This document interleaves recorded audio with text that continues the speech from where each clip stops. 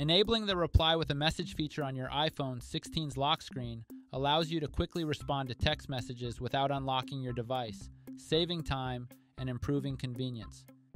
Here's how it's done. First, swipe up from the bottom to get to the home screen.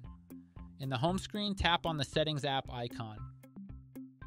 Once you're in the Settings menu, scroll up or down and tap on Face ID and Passcode. When prompted, enter your passcode to proceed.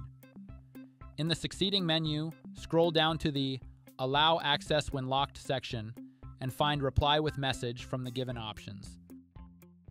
Once found, toggle the switch next to it to enable or disable the feature. When enabled, this feature allows you to reply to a message straight from the lock screen. All you have to do is touch and hold on the message notification from the lock screen, type your quick reply, and then tap Send. When disabled, you'll need to unlock your iPhone to reply to messages. And that's how you manage the reply with a message feature on your iPhone 16's lock screen. Please subscribe to this channel if you found this video helpful. Thank you for watching, and stay tuned for more smartphone tips and tutorial videos like this one.